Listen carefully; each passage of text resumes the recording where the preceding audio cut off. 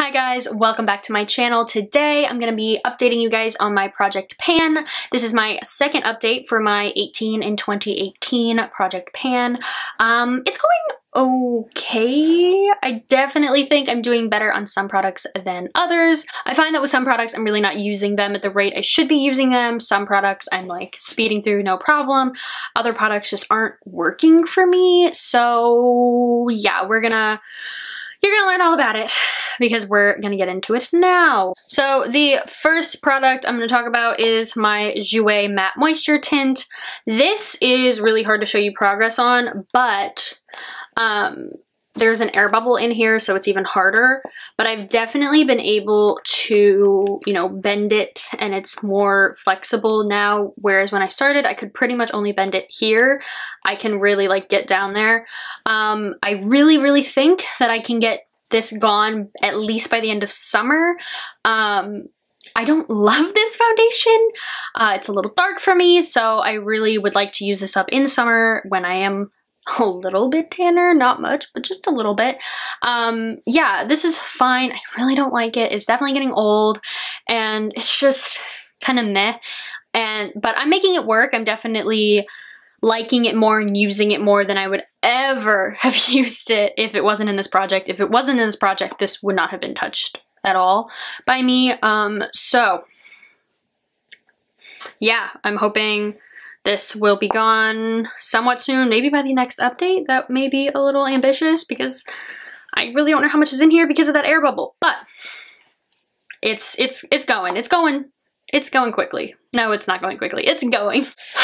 Next up, we have my Snob lipstick from MAC. I will obviously be showing you pictures of the ones that I can show you pictures of, but yet again, I'm making my way through this. I find that, this one is melty and gross, and it has broken off of its little thing. It's not falling on the floor or anything, but it's definitely wiggly when I put it on. I'm making this work. I've learned to layer it with lip liners and things like that to get the color to kind of shift, so I'm not wearing this pinky purple all the time. But yeah, it's a pretty nice pink. I do enjoy it. Kind of getting sick of it. Don't think I'm gonna want it again when I finally do use this up, but it's moving along and I'm pretty proud of that. Next up, we have my IT Cosmetics powder. This is not as bad as I thought it once was. I used to hate this product. When I bought it, I was like, why the hell? But now, the more I use it, the more I'm like, okay, it's not awful.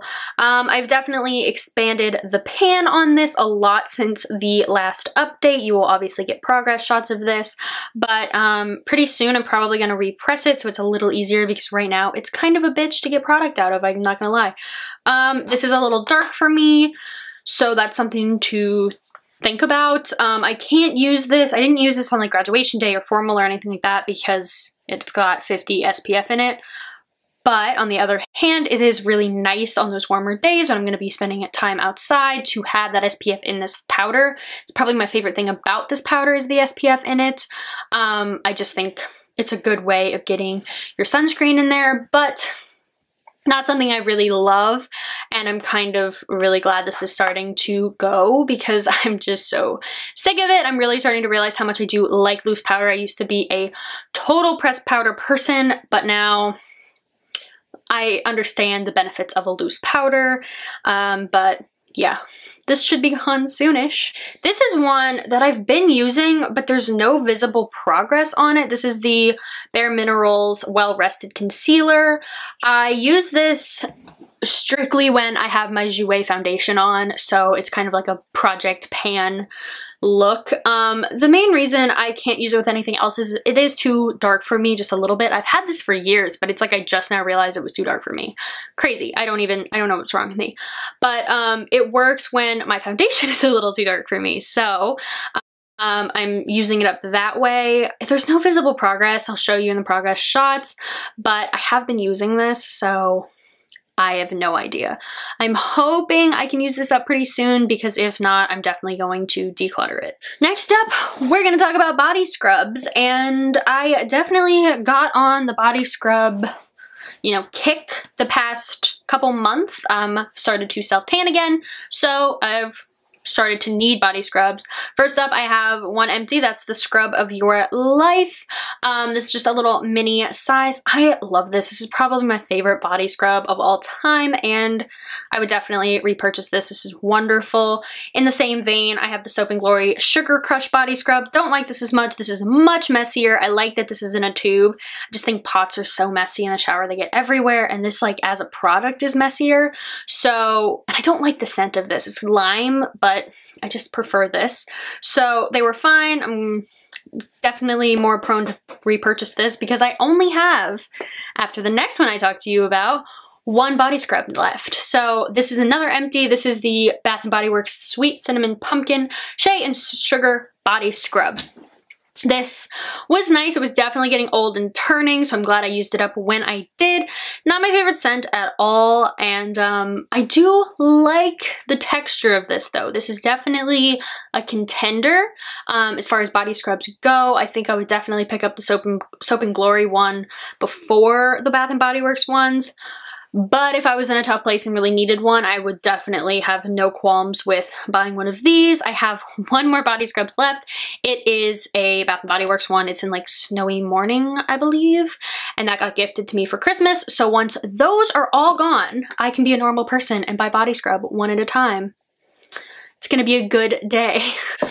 Something that I didn't get into the kick of is lotion. I didn't use up any lotions at all in the last 2 months, and that's so frustrating because I was doing so well, and I have like minis that I could use up that I'm like, that would be so easy to use up, and you're just not.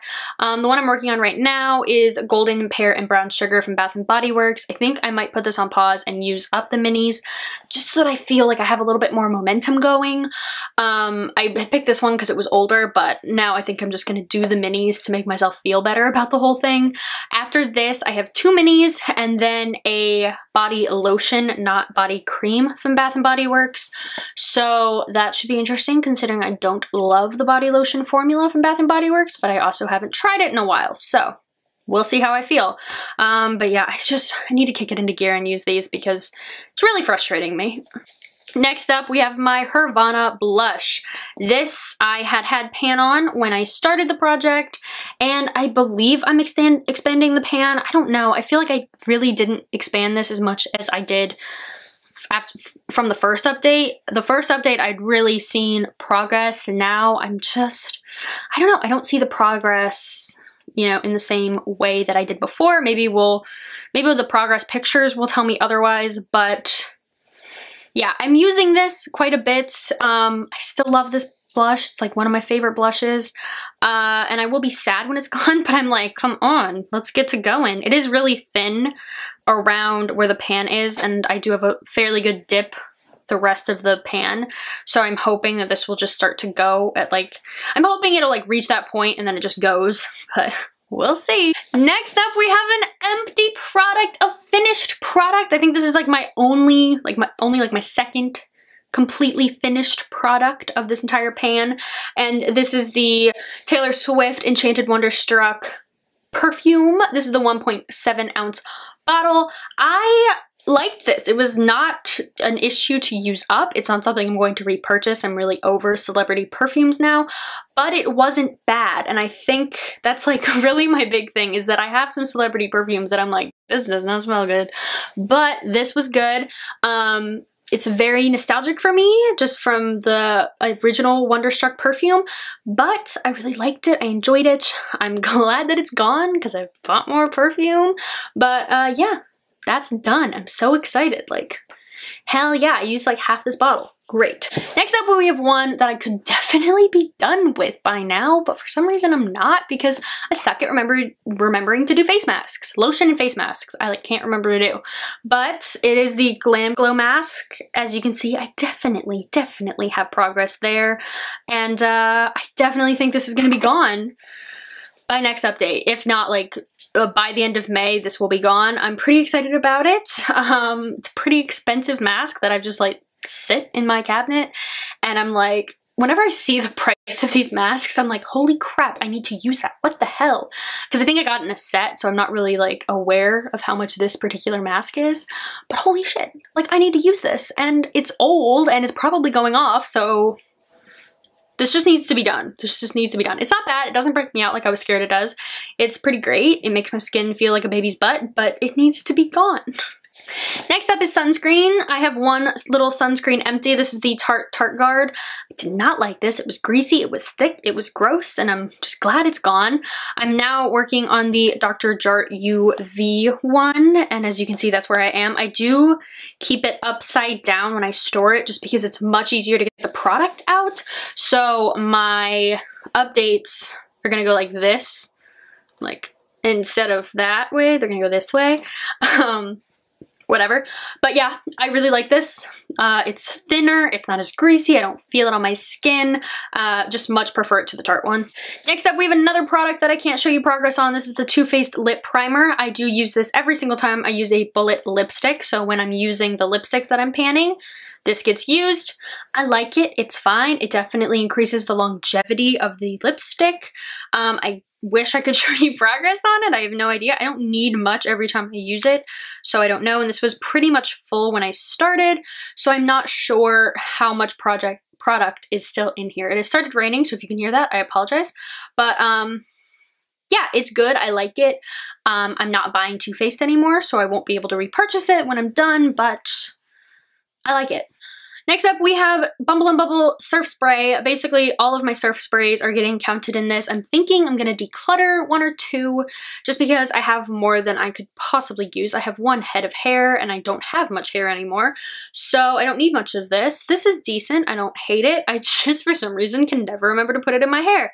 I put in like a leave-in product and then I just let my hair dry and forget that this needs to be done. So I'm hoping the summer will kind of like kick it into gear and get me to use this a lot more, so fingers crossed, that's what happens. Next up, we have a product that's never ending, and I'm like, why did I put this in this project? Because holy crap, guys, like I knew this was gonna be hard, but like, damn. I only have one brow product, and it is my Anastasia Dip Brow Pomade. Wow, that is really hard to get out for some reason. And I've made progress on it. You're not gonna be able to tell, but I have, because just, it doesn't want to focus, but you'll see in the progress picture. I literally only use this. I think I've only used my brow powder that I own one time. I have not bought a brow pencil for the pure reason that I know if I do, I won't use this because it's easier for me to use the pencil. So I only have been using this. I've gotten the hang of it a lot more. There's some days where I'm like, what in the hell did you just do to your face? But I've kind of mastered the way this works a little bit more, where it doesn't always have to look so intense every single day, which is nice. But my God, it's just like, it doesn't end. I've only been going from the sides because I just find that it's easier to work with from there for some reason. I just constantly pull from the sides. I'm not pulling from one specific area like the middle, where I think if I did that, I would probably see more progress. Well, maybe I'll try that next month. But I really like this. It's a great product.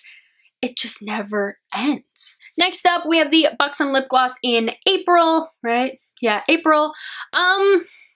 I'm using this. I'm using this mostly with the Snob lipstick. I find that I really like that, but it just isn't going anywhere. I don't use much. I don't need much. This is definitely starting to go off.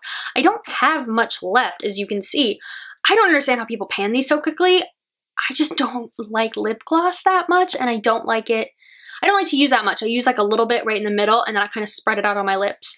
So I use like the tiniest amount every time. So that is probably why this is going so slowly, but I'm just trying to remember to use it because I have just gotten off lip gloss for so long that remembering to do it now is just like a whole other thing. Next up, we have the Lady Gaga for MAC Viva Glam lipstick. This is my first ever MAC lipstick, so yeah, it needs to go. But I'm not going to declutter it because I like it a lot. It's a very bubblegummy pink.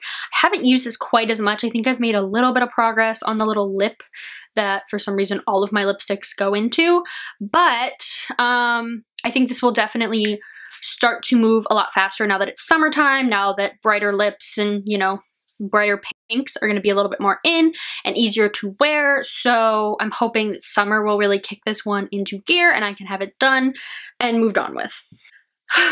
This next one, guys, is the biggest fail, I think, even more than the lotion, just because I don't like it. This is the Clinique Chubby Stick Sculpting Highlight in Hefty Highlight 01. This I can't use with the Jouer foundation. It moves it. I've started to just kind of put it on a brush and then put it on instead of putting it directly onto my face. And even that sometimes moves it. I don't know, there's something in here that Jouer foundation does not like. Some other foundations work fine with it. My Wet n Wild one doesn't love it either, but it works a little bit better than the Jouer one. And I literally have like no progress on this, like none. I just don't like cream highlighter. And that's kind of something that I'm realizing. And I think I'm going to declutter all of my cream and some of my liquid highlighters just because I don't like them. I don't like the way this looks. I much prefer a powder highlight. I literally put a powder highlight on top of this. Like, it's never on its own. I know I've started to use it on my collarbones some days and like on my shoulders. I might start using it on days when I don't wear makeup and just like really blending it out just to try to get some use out of this. I don't want to declutter it while it's in a pan, but I'm going to give it until the next update and then I'll call it whether or not I'm going to keep it or not. So we shall see. Next up, we have the Hourglass, what is this called? Ambient Lighting Palette. I love this, and this project has really just reminded me how much I do really like these powders. I'm really glad I put it in here. I have made a little bit more progress. You can kind of see the pan around the sides of Dim Light, just because how I use this is I swirl my brush between these two shades, and then I put it all over my face. I am so pale that works, and it does kind of, especially if my foundation has gotten a little cakey or really matte, this definitely livens up my skin a little bit and makes it look a little less like crazy cakey or matte. So that's been great, and for a while I wasn't using this shade at all. And I just recently started to use it as a bronzer just around like the outside or high points of my face, and I really, really like it like that. It is dark enough for me that I can use this as a bronzer. I had literally like never touched it before realizing I could use it as such. I'm starting to get more into bronzer, which helps. But yeah, so this is going well in my opinion because I really do use it every single time I do my makeup. So I'm not worried about this product just because I seriously use it every single time I do my makeup now, without fail. And last up, I have the Naked palette to show you guys. I'm pretty excited, guys. I have hit pan on 2 shades, and those shades are Sidecar and Sin. I have hit pretty substantial pan on Sidecar, in my opinion, and then pretty tiny baby pan on Sin because I just hit that today. However, I'm just really excited about it. Those are my 2 favorite... Oops. Sidecar and Sin are my 2 favorite shades in this palette, so it's no surprise that I hit pan on them first. I am going to start to try to use the rest of the palette because I've definitely been focusing on the first 5 shades. I think the next one I definitely want to hit pan on is Naked, and then just continue to expand the pan on Sin and Sidecar and just get more use out of the rest of the palette because I think I was really obsessed with hitting pan on these 2 because I knew they were my favorites. So now I can kind of explore the rest of the palette a little bit more and get some more use out of that. I'm not super worried about what this looks like by the end of the year because no matter what it looks like, I am going to toss this because it's old and buy a new one because I do love this palette so, so much. It's just a great go-to palette for me, and I'm glad it's starting to actually show its use. And the final thing to do today is to add in a product to replace the Taylor Swift perfume. And the product that I'm going to add in is my Lady Gaga Fame perfume. I know Lauren Mae Beauty has a much bigger size of this that she's trying to pan right now. And I just thought it was a good option. I have used, where's my line? I have used quite a bit of it, like, as you can see. This is only a 1-ounce bottle, so it's a little bit more doable than any of my bigger perfumes.